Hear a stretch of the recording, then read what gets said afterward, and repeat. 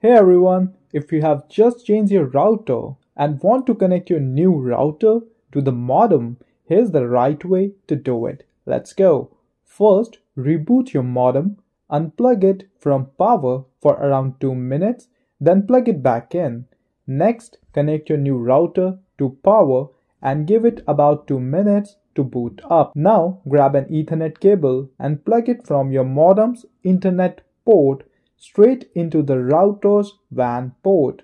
On some routers, that port might be labeled Internet or might be a different color than the other ports. That's the one you need to use. Super important, don't connect that cable to the LAN port, only to the WAN or Internet port.